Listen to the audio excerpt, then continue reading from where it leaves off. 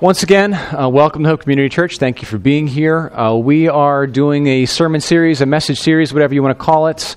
And we're calling this series The Last Week. And we've been taking a look at some of the events that took place in the life of Jesus leading up to the cross. And so we've taken a look at a few things. Last week we talked about the Last Supper that happened on the last week. And so today we're actually going to spend our time focusing on the cross itself, on Jesus being crucified. And so this thing, the crucifixion of Jesus Christ, it's similar to what we talked about last week about the Last Supper and communion, and there's this whole thing that is kind of mystical and we understand it in part. But if we take a look at the bigger history of what God has been doing throughout the course of human history, it makes more sense what communion is and what that's all about. And so the cross and Jesus going to the cross, I mean, this is something we know about. I mean, those of us who are Christians and even, just people in the culture, they've heard about this thing, Jesus being crucified, and we can appreciate it on a certain level, at face value. Okay, this is a thing that happened. But when we go back and look at human history and look at the ways that God has been at work since the very beginning of time, we can develop a greater appreciation for, I believe we can, develop a greater appreciation for the crucifixion and what Jesus did for us and what this sacrifice was all about. And so I say that because we are going to talk about the cross, but we got to cover some ground before we get there. And we're going to go all the way back to our friends Adam and Eve, but we are going to get there. We're going to make our way from there to the cross. So just hang tight. One of the most complex things to comprehend and wrap our minds around is the fact that God, like the God, the creative being, the one who made all things, that He desires to be in relationship with us, to have a relationship with us. And in fact, God refers to Himself as what? As our Father. As our Father. That's how He wants to be known. That's how He wants to be thought of. God is our Heavenly Father. Now that's kind of difficult. I mean, maybe it is for me. Maybe I should just be speaking for myself. But to think that this being who has no beginning and has no end, who has all power and all knowledge and is omnipresent, He desires to be in relationship with little old me. That's overwhelming. That's strange. And relationships are difficult. And the relationship we have with God can be difficult and can be rocky. I mean, you know what relationships are like. They can be difficult. Stuff happens in the context of relationship, which I think is why some people are a lot more thinking about God in terms of just religion and not really thinking about knowing Him and having a relationship with Him, not thinking about not letting God impact your day-to-day decisions and just kind of standing off at a distance and thinking, when I say religion, I mean the thing of where you just try to be good and do good stuff and stay on God's nice list. I mean, that's one approach we have to God. Is I don't know if I could really get into a relationship with God because, how could I? But I can try to, do good stuff.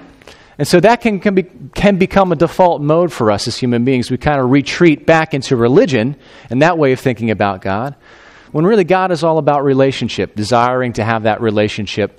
Have I said that word enough, relationship? He's about desiring to have that relationship with us, flawed, imperfect, limited human beings. Now, as I said, relationships, and as you know, they're tricky, especially the close ones that are in your life. And there are things that can happen. There are certain roadblocks that can happen in the context of a relationship. Now, when I say that word relationship, sometimes people think automatically about the romantic relationships, I'm in a relationship. That usually means a significant other, boyfriend, girlfriend type thing. But I'm talking about all the different kinds of relationships that we can have. There's the workplace professional relationships, right? There's the family relationships. There's the parent-child. There's the friend relationships. And stuff can happen. I mean, life happens, and there can be these roadblocks that just kind of pop up in the course of this relationship that kind of make you pump the brakes, say, wait a minute, something has happened in this relationship here, and we can't move forward. We've hit a roadblock. Something needs to happen. Let me give you kind of a simple example. And this is a story that my dad shared with me. Years ago, he worked for, can't say who, but he worked for a company, he worked for an organization, and they had strong political ties. And so the employer told the employees during election season, this is our candidate, and as employees of this company, this is who you're going to vote for. And so all of a sudden, there was this roadblock in my father's professional relationship with his employer. He's like, wait a minute, that's not right. We got to solve this. Something needs to happen. And so there was like this moment where it was like, all right, we either got to destroy this roadblock and work through it together and resolve this issue, or we need to part ways. I mean, that's what it was. And so what ended up happening is they parted ways. That relationship ended, okay? And this kind of thing can happen. What happens in the workplace, and the workplace thing can be complicated because it's your employer, and your boss has all the power, right? Because they pay you, they sign your paychecks, and so where there's a roadblock there, you got to be sensitive in dealing with it. But the professional relationships, that can be one of the easiest relationships, really, when you think about it. I mean, family relationships are the most complicated ones to deal with and negotiate when roadblocks pop up because they're your family, right? I mean, if you get into something with your brother or your sister, it's like, okay, they're still going to be your brother or sister at the end of the day. All right, it's not as if you can say, okay, we're going to end this. And you can try to just say, okay, we've hit this roadblock and things were said and you offended me and I offended you and now it's just like, okay, we're done. But you're not really done, right? Now you've heard about times, where kids want to rebel against their parents, and that's the thing that happens. I guess that's part of growing up, and there are the kids, I'm thinking about elementary school age, and you've seen the pictures, and you've seen it depicted on TV where the kid packs up their little backpack full of stuff because they're running away from home, you know what I mean? They're 5 years old, like, I'm out of here. Where are you going to go? What are you going to do? I think I did that at least once as a kid. There's that thing that happens, but then you get the more serious level of that. When as an adult, the child would look back at their parents and say, you know what? There was wrongs done here. There are things that happened. There are just these roadblocks in our relationship, and I don't want contact with you anymore. I know that, we're still related, and you're still technically my mom or my dad or whatever it is, but there's just this thing that has come up, this roadblock in our relationship, and I can't get through it, and I don't want to deal with it, and so I'm just done. And I hope that none of you have had to experience something like that, because that's very difficult, and that tears families apart. That's rough. And then similarly, there can be that thing, and this is really, this is really sad. You've heard about parents disowning their children. I just heard a story a couple months ago about that. There was a father and a son, and the son was just constantly in and out of trouble, and the son struggled with addiction. And for those of you who have had a family member struggle with addiction, you know how difficult that is. Just banging your heart up against this wall. It's like, we want what's best for you. We want to help you, and that can happen. And so there was this father-son relationship, and the son just wasn't making the effort and was in and out of rehab. And eventually the father said, you're not my son anymore. I'm disowning you. And hear me on this. I'm not saying that's good or bad. I'm not saying it. I'm just saying that's something that happened. And that's a very sad thing that can happen when there's a roadblock in that relationship. It's just like, okay, we can't work through this. We've tried to work through this roadblock. We've tried to tear it down. It's not being torn down. That roadblock is still there. This relationship needs to end. That happens in life. And so when we look to the Scripture, again, I mentioned earlier that God wants to have this relationship with us. He refers to himself as our Heavenly Father. He sees all of us, everybody in this room, as we are his children. We belong to him. He is our Father. And there's stuff that comes up in our relationship with God. There are things that we do that are offensive. There are things that we do are wrong. There's roadblocks that we put up in our relationship with God. Now, I don't know all the details about your relationship with your Heavenly Father and what kind of roadblocks you've had to work through. I could tell you about mine, but I'd rather not. So what I'd like to do right now is I want to talk about us collectively as human beings and the roadblocks that we have put up in our relationship with God. And it all starts with our dear friends, Adam and Eve. Okay? When we read the book of Genesis, we read about how everything began, that God created all things, and we learn about the first people that God ever created, Adam and Eve. And there's a lot of strange stuff. If you've ever read the book of Genesis, especially those first few chapters, there's a lot of strange stuff in there. There was people, and God made, basically everything out of nothing. God made man out of dust. He made woman out of a rib. And there's a talking snake in the book of Genesis. And so there's a lot of weird stuff. And some people read this and like, man, is this literal? Did this all, really happen? And other people but no, this is all literal. This really happened. Now, some of you know me and know that I take the Bible very literally. So I tend to believe all that stuff really did literally happen. That there really was an Adam, that there really was an Eve, that there really was some kind of snake temptation guy there, and that he did tempt Adam and Eve. I believe all that. But here's what it comes down to. Whether or not you take it literally or figuratively, the overall message is still the same. There's something that happened in our collective relationship with God. There was a roadblock that was put up. And so just to give you some background on what happened here, God created Adam and Eve, and they lived in paradise. The Garden of Eden was perfection. It was like no worries, no troubles, no bills to pay. The Heavenly Father provided everything. And that was it. That was life. Can you even imagine that existence? I just think of what it's like to watch my kids, playing. They're not thinking about, what are we going to have for dinner? Or how are we going to pay the bills? Or, oh man, I got to make that dentist appointment. They're not worried about anything because they've got a father and a mother that takes care of this stuff, And so that's what it was like for Adam and Eve. They just had this, they had perfection and peace, and they were completely taken care of. There was no toiling, there was no work, there were no bills to pay. They were taken care of. But God gave them boundaries to live within. He told them, you cannot do certain things. And in fact, there's just one thing you guys can't do. There's a tree over there. Don't eat from it. Don't eat the fruit from that tree. And so what happens? Eve goes near the tree, and there's this snake that can talk, and some kind of personification or some kind of embodiment of Satan was there and tempts Eve to eat from this fruit. And he says, okay, did God tell you really can't eat any of the fruit from these trees? And Eve says, well, no, we're allowed to eat some of the fruit, just not from this tree. God says, if we eat from this tree, we're going to die. And the snake says, you're not going to die. You're not going to die. Don't worry about it. And that was like one of those half-truth things that the snake said, because it was like they didn't die in the moment when they ate the fruit, but they did eventually die. And so the snake says, listen, if you eat this fruit, your eyes are going to be opened. And you, little old Eve, you're going to be like God. So she takes a look at this fruit, looks pleasing to the eye, and she wants to be like God, and so she takes a bite. And then something changes in her. And I can't say this, if you read the story for yourself, I don't want to go outside of what Scripture actually says, but this is what I believe about Eve. When she bit into that fruit and when she was changed, she did not like how it changed her. She did not like how her eyes were open to what she now understood. Because she was an innocent. Both Adam and Eve were innocents. They didn't have to worry about stuff, how to pay bills, how to take care of things. They didn't have to worry about evil or how to deal with that. That was God's burden. And now her eyes were open to the darker realities of the universe, to the realities of evil, and to the burden of God. And it changed her, and she did not like it.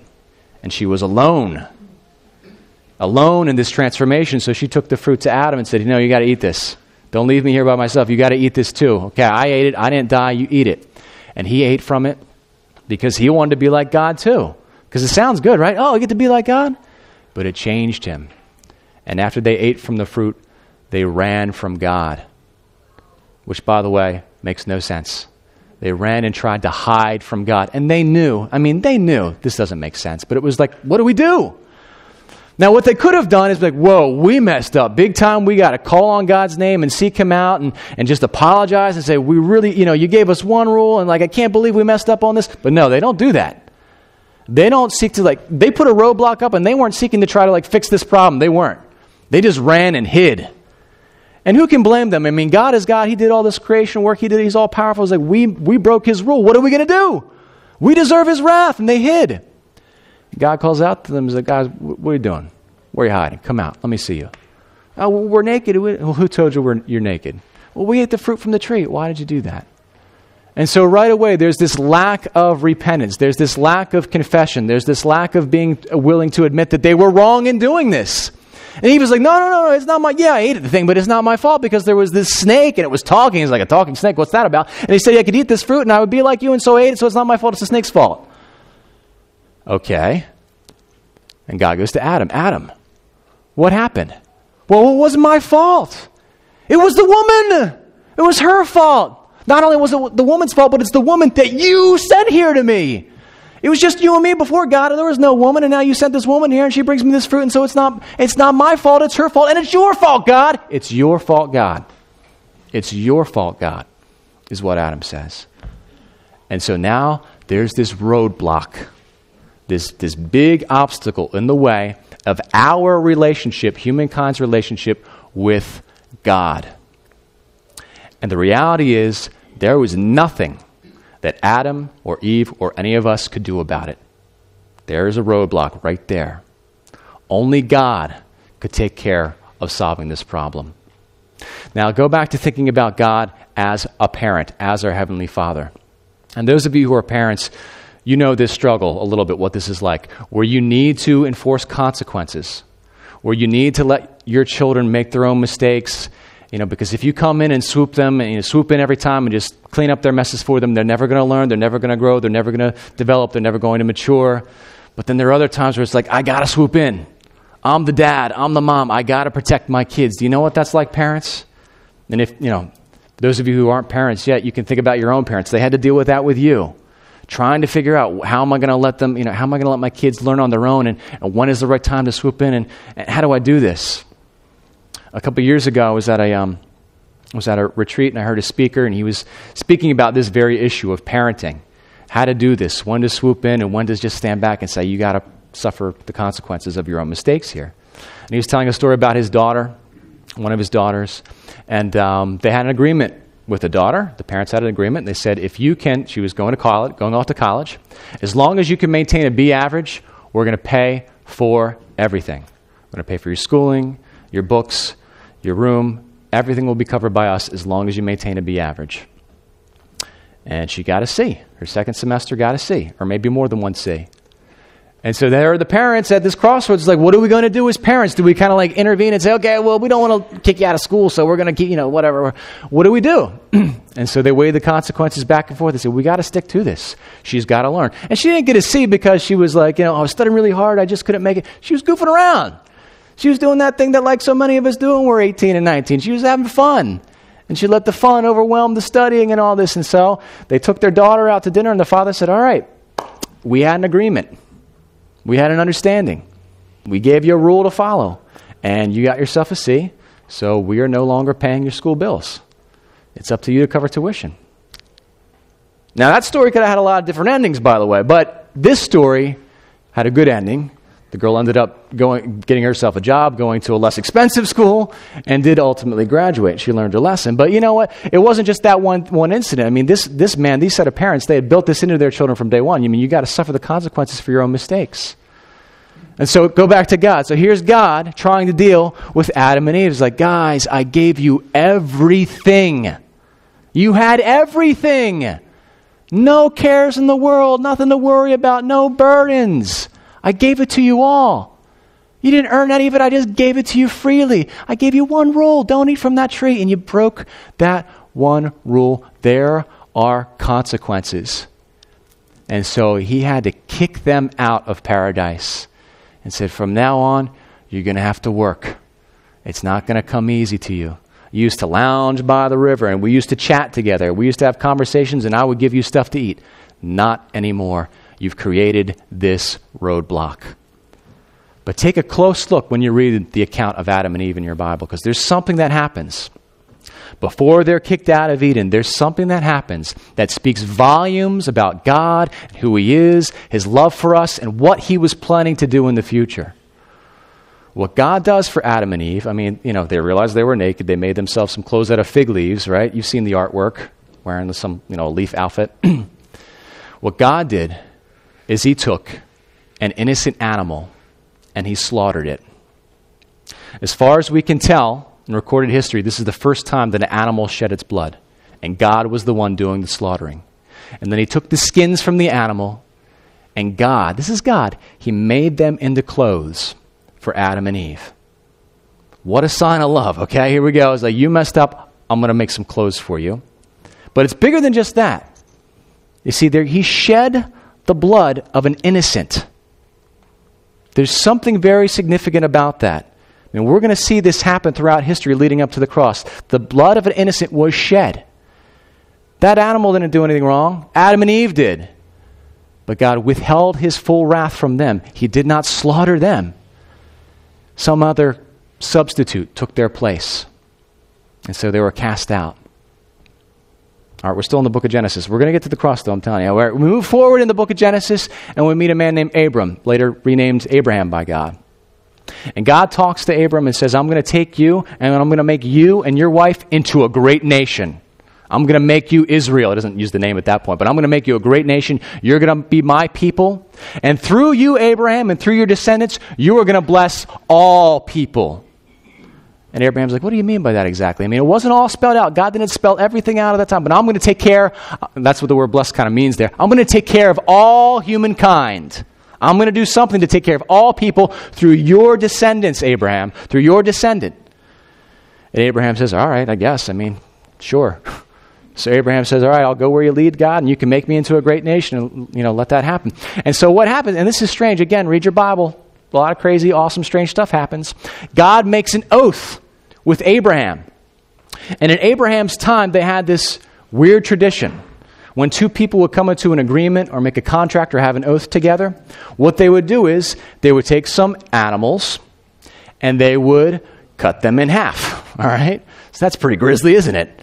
And then they'd kind of make this sort of runway of halved animals, okay? Should I have brought some props in for this? Or all right? And so what they would do is they'd make this runway of halved animals on either side that had been cut in half, right? And then the two parties would walk down this horrific runway and meet in the middle. And they would make their agreement together. And the understanding was this: if I break my end of this bargain, if I break my end of this commitment, may what has happened to these animals happen to me. Okay? Strange thing, but that was their custom at the time. That's something they did when they made an oath. And so God makes this commitment, makes this promise, makes this agreement, covenant with Abraham. And so then God does this thing of killing these animals, innocent animals. He sets up this horrific runway, okay, of split animals. And so Abraham's on the one side and God's on the other. Now what's supposed to happen? They're supposed to meet in the middle, right? Well, they don't. God says, not so fast, Abraham. This thing that I've promised you, this thing that I'm about to do and taking care of all people through your descendants, this has nothing to do with you. You can't do this. This is all me. And so God walks the full runway and meets Abraham. Abraham doesn't move. And so that was a sign. That was a big sign of what God was going to do. Again, you've got innocent animals slain, you've got bloodshed, and you've got God saying, I'm going to do this. Abraham, humankind, you can't. I can. I'm going to solve this problem. We move forward in time, and last week we talked a little bit about the Passover and the significance of that and how an innocent lamb was slaughtered and the blood of the lamb was put over the door and the Israelites were saved. And so the Israelites, they come out of Egypt and they're finally like their own nation, and God becomes their everything. He becomes their president, their king, their Congress, their lawmaking body. He is their all in all. And he gives the people all these rules to follow. You remember we talked about that a little bit last week when it was like a true theocracy that the Israelites had. And so God gave the Israelites this sacrificial system to abide by. And it's strange to us because we don't have anything like that to compare it to. There are no modern day parallels. But they had this sacrificial system, and people would have to do what? They'd have to bring their innocent lambs to the slaughter. Say, this is what you need to do. So God gave the people all these rules to follow, and he said, you're not going to be able to follow them perfectly. You're going to sin. You're going to mess up. And when you do, I don't want to punish you. I should, but I don't want to punish you. So you're going to take an innocent lamb to be slaughtered in your place. And when you do that, you're going to be mindful of the fact that you're really the one that deserves the punishment, but I love you so much, I don't want to do it to you. And so that was part of it. And I mean, there's a very powerful message there. There's going to be a substitute that's going to take your place, to take your sins away. Somebody else's blood is going to be shed on your behalf.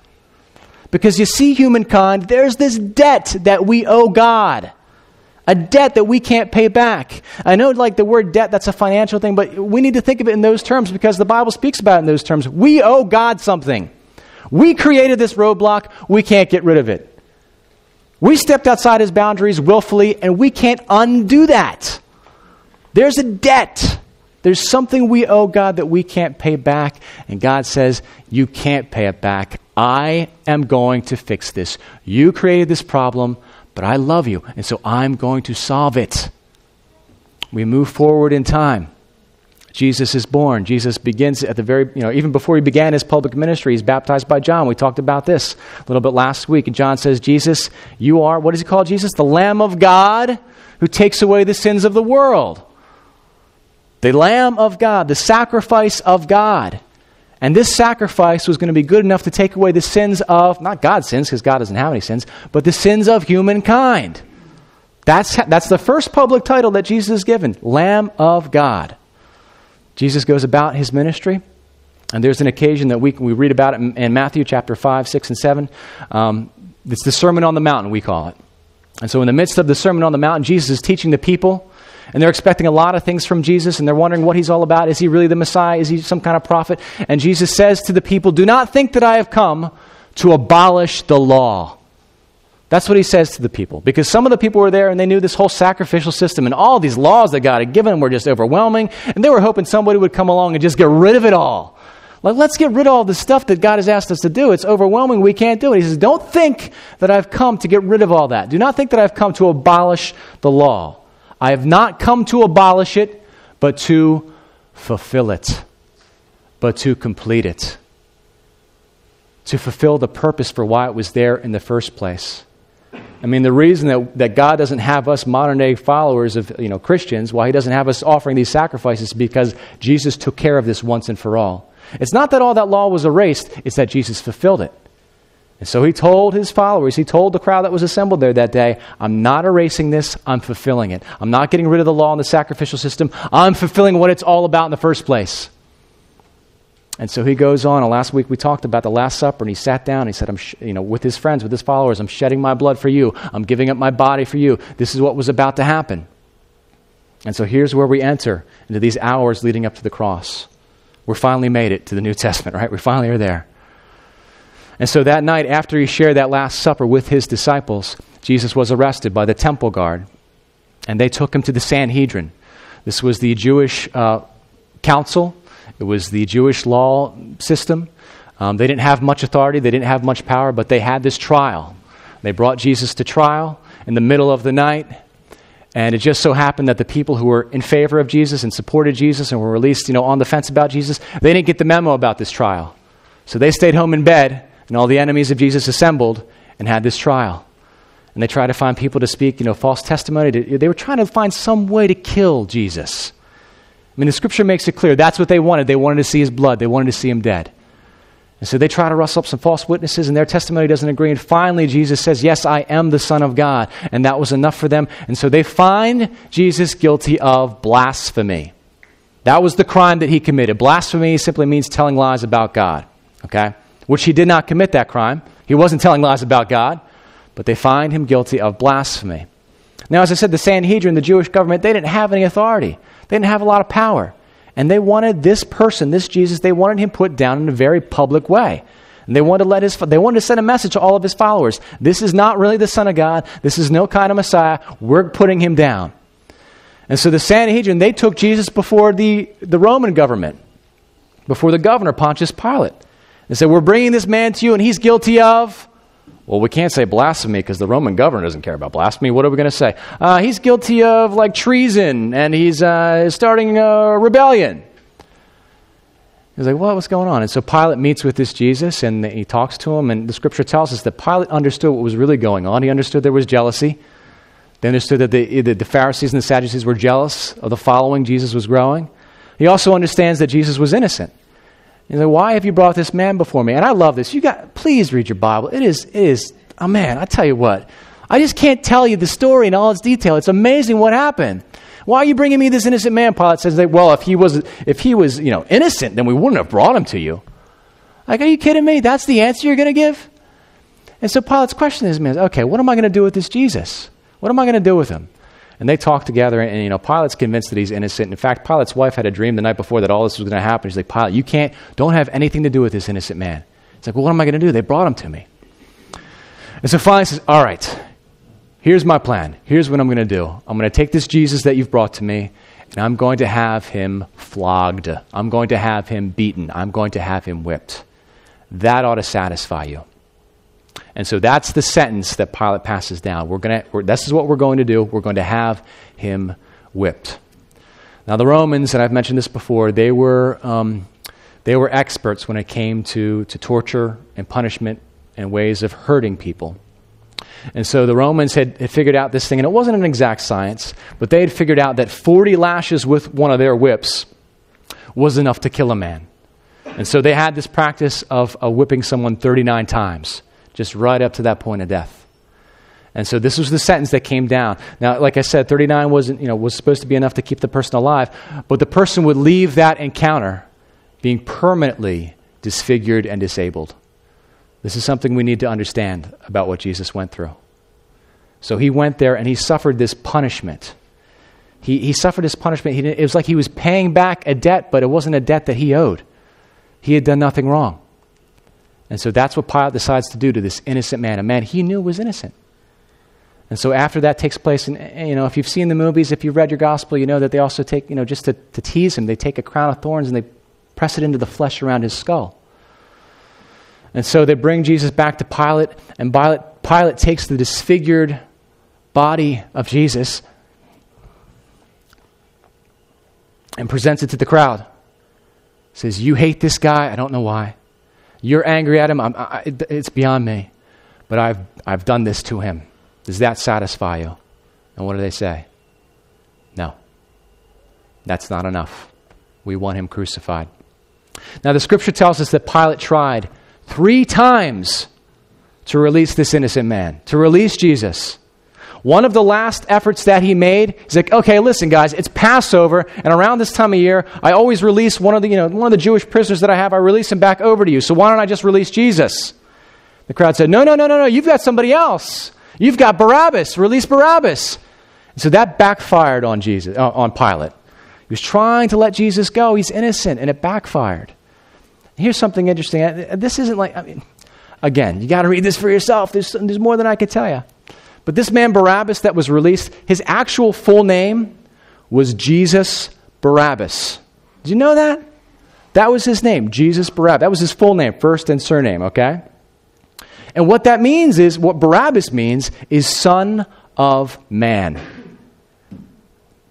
So you had 2 Jesuses, Jesus Christ, who went by the title Son of Man, and then somebody else named Jesus, who was last name translated Son of Man. And they released the wrong Jesus. The guilty one, don't miss this, the guilty one went free. The innocent did not. Where have we seen this before throughout history? Where has God been doing this already? I mean, it's all, God, didn't happen by coincidence. God set all this up to show us something about him. And so finally, Pilate, he's a coward ultimately. He's put in this tough spot. And he was the Roman governor, and there was a new Caesar, and this new Caesar was cleaning house and taking names, and other governors at other outposts had been punished and executed. And so the crowd says to Pilate, "If you let this man go, you're no friend to Caesar. Because he's trying to be a king, and he's trying to overthrow the government, and you gotta do something about it." Pilate, "All right, what do you want me to do?" "Crucify him," the crowd shouts. "Crucify him. Crucify him." And so Pilate, I said he was cowardly. But he's like, "I got to find a way out of this. I'm not taking responsibility for this innocent man's death. I can't do this." And so he does this public thing where he takes some water and he washes his hands in front of the people and he says, "I am innocent of this man's blood." And do you know what the crowd says back? Do you know? They said, "Let his blood be on us and our children." Now that's I don't even know how to describe that. That's one of these creepy, ironic, prophetic things. Because what the people were saying on the moment, no, we'll take credit for his death. That's what they were saying. But really, isn't that what we need to be saved, is the blood of Jesus to be on us and our descendants? And so they said that, and it's like, wow, God, you're showing us. You're revealing all these things to us. And thank God that we live in this time where we can read about all this and see it. We have we can see it all in retrospect. We can see what actually happened. In the moment they were living it out, we can see what all happened. And so Jesus is sent to be crucified. And he's put on the cross. And he suffers there. And then we have this moment that you heard about. The scripture passage that's in your bulletin. And he's there and he's suffering. And nobody can imagine this. I told you he was whipped, he was beaten beforehand. This was unprecedented in history. No one was flogged and whipped 39 times and then crucified. They didn't do that. That was wrong. Even for the Romans, that was too much. And so never before in recorded history, and probably never since, has anyone physically suffered so much, endured so much pain.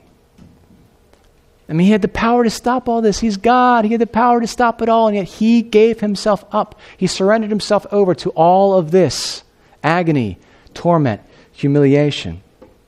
And then, verse 30 of John 19 says, "Therefore, when Jesus had received the sour wine, he said, these three words: it is finished. It is accomplished. It is fulfilled. Now, when you look to the Greek, and this is interesting because in the Greek there's just one word. We have the three words, it is finished. It's just one word in Greek that I can't pronounce. Okay? But it's one word in Greek, and it's an accounting term that Jesus spoke of all things. An accounting term. It is a term that they used to see stamped on debts that had been paid off.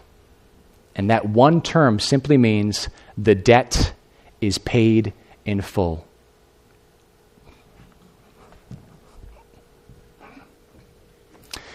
Those are the last words Jesus spoke. Your debt is paid in full. This roadblock between you and me, it's finally destroyed. What you owe God, you couldn't pay back, but I just did. And I just, I don't know what was going on in the heart and mind of Jesus when he said those words, but there had to be this thing of saying, finally. This thing that God set in motion since the time of Adam and Eve and had been building up. It was all leading up to the cross. Finally, the debt is paid in full. It is accomplished. It is finished.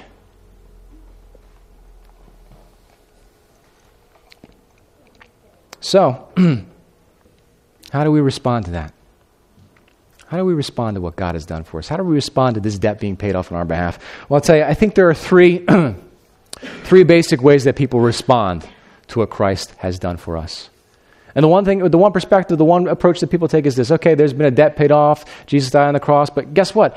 If there is a God, I don't owe him anything. What do you mean, owe God something? What do you mean a debt has been paid? What do you mean I need to be saved? There's nothing to be saved from. There's no debt. I don't owe God anything. I'm not even sure that there is a God, but if there is a God, I don't owe him anything. That's one perspective that people take. And I don't know that anyone has ever articulated it like that, but do you know what I mean? That's the one approach, saying, I don't need to be saved from anything. I don't need a debt paid off for me. That's how some of us human beings respond to what Christ has done for us. Okay? Then there's another approach, and this is a little bit more religious, if I could use that term, where a person is going to acknowledge, you know what, I am sinful, I'm not perfect, I do step outside of God's boundaries, and so I guess you could say I owe God a debt if you want to use that terminology, which is kind of weird. But sure, okay, I owe God a debt, but you know what? I'm going to be a good person, I'm going to take care of it. Yeah, there's this roadblock, there's this debt between God and I, but I can take care of it, I can manage it. I'm going to do enough good to outweigh my bad because I know people who are really bad and they're really evil and I'm not one of them. And so I can do enough good to take care of paying off my own debt. And God says, no, you can't. There's nothing you can do to pay me back. There's nothing you could do to right this wrong. And so that's the one approach that people can take. The third approach that people can take is to say, yes, Jesus. Yes, I owe you, God, a debt that I cannot pay back. And since you have paid it off for me, I'm going to accept that. This is a huge gift, and I'm going to receive it. I'm not going to trust in myself and in my own goodness to take care of this debt. I'm going to trust in Jesus and what you have done for me, Jesus. You've taken care of this debt. Thank you. That's the third response that we can have to this. So I need you to think about this. How do you personally respond to what God has done for you, to what Jesus has done for you, to this debt that has been paid off for you? How do you respond? And you may think, well, yeah, I'm in that third category. I know that I'm wrong. And we'll just take some time to evaluate. What's your true heart response to what God has done for you? Now, the thing that breaks my heart and the thing that keeps me up at night, literally, ask Holly, is the fact that we live in a community where so many people, so many of your people, your friends, your family members, your coworkers, your parents, your grandparents, your kids, your grandkids don't know. They just don't know what Jesus has done for us. They just don't understand that there is a debt and it's been paid off. They don't get it. There's lots of pieces of information about there, floating around about, okay, Jesus and a cross and sin and salvation and I don't know, whatever. But people just don't get it. It's like, I have this belief, and I think you would agree with me, that every single human being at least deserves the opportunity to find out about all this stuff. Don't you agree? I mean, people are going to have those different responses once they find out, but they deserve the chance to know what God has done for them, don't they? I mean, tell me if I'm wrong. Oh, they don't deserve to know. You agree with that. Everybody deserves the opportunity to find out, to hear about this, to hear this, and to interact with this. This is what we call the gospel message. God so loved us that he done this thing for us. So I believe that. If I didn't believe that, there wouldn't be a Hope Community Church. I mean, that's why we're here, so that other people can find out about what God has done for us. So that your friends that you love and your family members and your neighbors and your people in your life, your people, okay? That your people can hear this and be changed by this and have the opportunity to say, yes, Jesus, I'll accept this gift. You've paid off the debt for me and I accept that. I'll take that. Of course I will. Your people deserve the opportunity to find out about what God has done for them in Jesus Christ. That's why we exist as a church. This is the work we need to be about. Letting people know how much, no, God loves you. How much? This much. This is our work, to let people know how much God loves them. Now, how can you do this work? How can you be about this work? One of the ways, not the only way, one of the things you can do is invite your people to come to worship with you. And I know some of you are doing that. Keep doing it. Invite your people to come to worship with you, because what do we do during this time? We talk about God and his love and what he's done for us. That's what we do here. That's what we're about. Your people deserve an opportunity to find out what God has done for them. This is the work that we need to be about as a church, telling other people the good news of salvation in Jesus Christ. Let's be about that work.